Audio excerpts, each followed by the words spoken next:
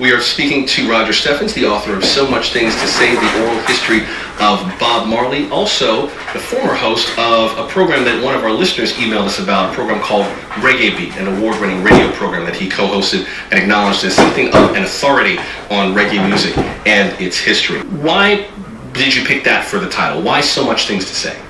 Oh, it just seemed the perfect title. It's been used in a lot of Marley books, including books of poetry over the years, but it just seems an appropriate title, more so than any other of his song titles. And there are so many myths out there and misconceptions and outright lies that continue to be circulated. And a lot more is known now, and more people are willing to talk. There's a lot of nonsense that still goes around out there that I tried to explain in my new book. Is that part of what you wanted to depict in this book, this kind of duality, or more of a multivariate, multifaceted Bob Marley than maybe what the world came to idolize him for?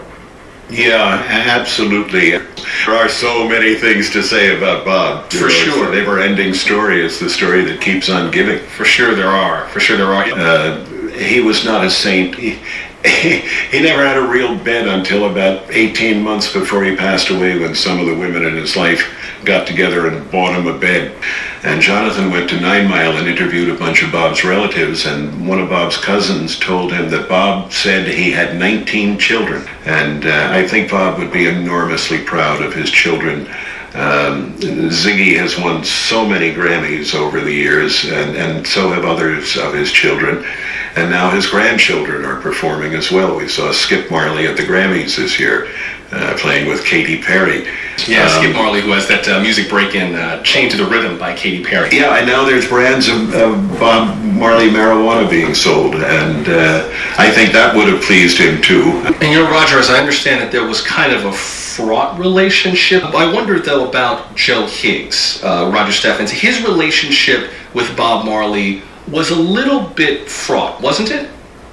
It was, and I've never been able to really pinpoint that. Joe died in '99, and I had been working for several years with him on his autobiography also, who's known as the father of reggae, to be Bob Marley's tutor and give him all his very necessary early training in vocal technique, mic technique, stagecraft, harmony, composing. The real hero in Bob Marley's story, and he figures from front to back of the book, is Joe Higgs. And there were some difficulties in the later period of their relationship. And as I said earlier, he was the man most responsible for the early development of Bob. They were going to do a tour, and in order to replace Bunny Wailer, they turned to Joe Higgs. And at the end of the tour, they didn't pay him anything. And shortly after, in early '74, Joe Higgs' brother died, and he didn't have any money to bury him. And he went to Bob. Finally, he was summoned to Bob's office, and Bob said, "What's wrong?" And he told him, and Bob said, "Okay, I'll give you $2,000 for the tour." And when he got the check, it was only $1,500, and he used that to bury his brother. And then there was a time later in the 1970s when Joe was about to lose his house. Wow. And yet he would not give Joe the money to save his house, and Joe was put out onto the street. So there are some things that haven't been talked about publicly before. For sure there are. Oh, my favorite Bob Marley song is Waiting in Vain, that great love song from the Exodus album. And of course, Time magazine chose Exodus as the album of the 20th century. Linton Kwesi Johnson, the great British Jamaican dub poet, wrote the introduction to my new book. And he's a fascinating man. He's the only living poet ever anthologized in the Penguin Great Poetry series. And he says that Waiting in Vain is the greatest love song ever written. And it's funny because Chris Blackwell of Island Records, Bob's label, says that he thinks Bob never nailed the song. Here is Bob Marley and Waiting in Vain. I don't wanna wait in vain for your love, 'cause it's summertime. I'm Feels good. But he was madly in love at the time he wrote that with Cindy Breakspear. And sadly, he virtually never did that song live because Rita, his wife, was upset that it seemed to be about another woman. Virtually all the backing tracks on the Exodus album are one woman, Marcia Griffiths, triple tracking her own voice to sound like all three of the I3. Well, we actually did get a question about Rita, again, to try to get at some of the conceptions about the relationship. Josh emailed us, was the relationship with his wife Rita an open relationship? Bob was famously known for having multiple relationships with other women, and in 2004, Rita Marley claimed that he raped her. They both, from the time they knew each other, had relationships outside of the marriage. Bob had outside lovers. After a while, Rita said she was acting more like Bob's mother or caretaker, so she wouldn't sing it with him. And it was, I wouldn't call it an open marriage in the American sense of that, where people remain married and continue to have children together. As to the rape allegation? Well, I wasn't there. I don't know. I really don't know. First, this is a clip from the song We and Them. Listen. But in the beginning, Jah created everything. He gave man dominion over all things. But now it's too late. You see, man has lost their faith by eating up all the flesh from among the earth. Oh, in the world we and them not gonna work it out. That's We and Them, performed by Bob Marley. Roger Steffens, what's the story behind that particular piece of tape? There was at least an hour of unknown material with lines like, "The jury found I guilty and I found them guilty too. I'm a jailbreaker, hot stepper." And these were probably from around 1977, shortly after he had been shot and was in exile. The only thing on the whole 2 hours of tapes that we recognized was that little snatch of We and Them, which was finally put out on his last album, on Uprising. And some people think it's about the struggles he was having with the other Wailers. Some people think he's talking about the cancer cells in his body. We don't know how We and Them go work things out. Would you say that the inspiration, Roger, for songs like Redemption Song was mostly political, spiritual, a blend of all of the above? Well, I think he would deny it was political because he eschewed politics. Never make a politician grant you a favor, he said. He will only want to control you forever. I think it's because he's a hero to young people. He's a rebel. He smoked herb. He talked about overthrowing an illegitimate system, although he used a word I probably shouldn't say on NPR to describe that system. And Redemption Song has become a universal anthem, too. I remember being part of the Women's March here in LA on the 21st of January, 750,000 people protesting against Trump and for Planned Parenthood. And in the opening stages of the rally, the very first song that was played to the crowd was Redemption Song.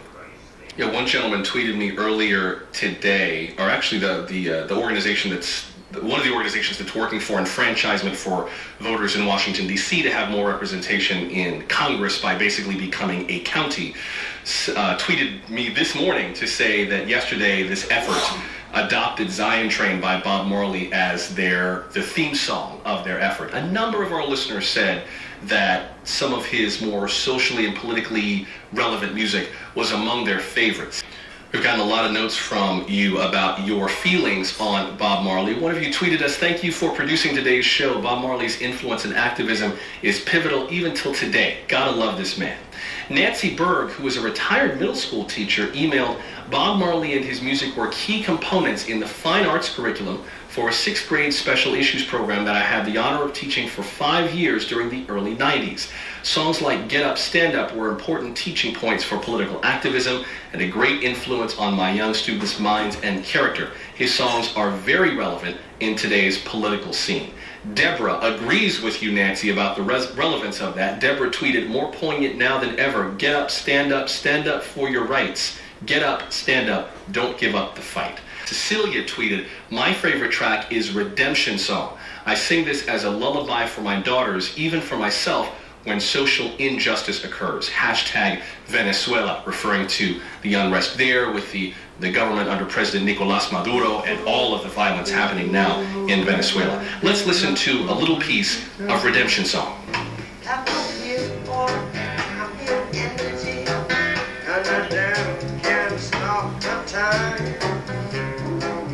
That's Redemption Song by Bob Marley. And we'll be hearing a lot of Bob Marley music as the hour goes on, including Waiting in Vain. So we'll get to that a little bit later on.